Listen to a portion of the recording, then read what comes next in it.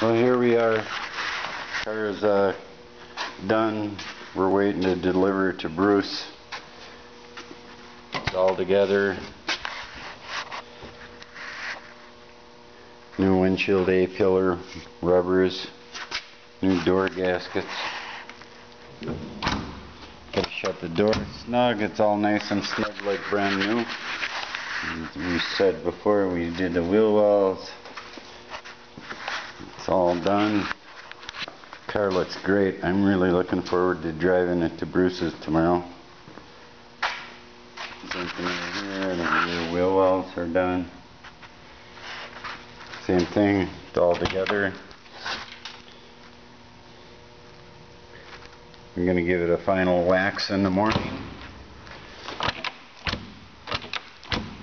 Those A-pillar gaskets up here are a little snug, but they'll all relax in a day or so.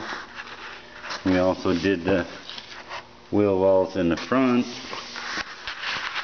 So last thing we got to do right now, we had the grill in without the barrel. We finally got this barrel.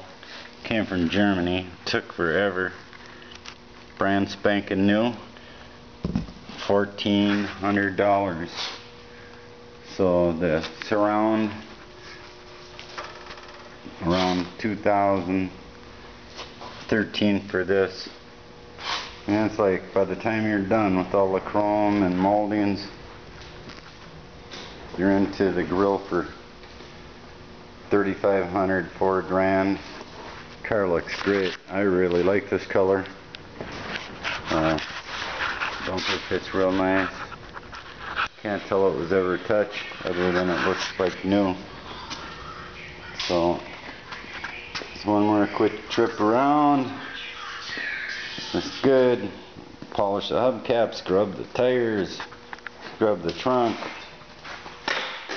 So we'll be driving it to Bruce's tomorrow morning, and we'll do a couple things, and I need it back for just one day to give it a final polish. So we'll take more video then.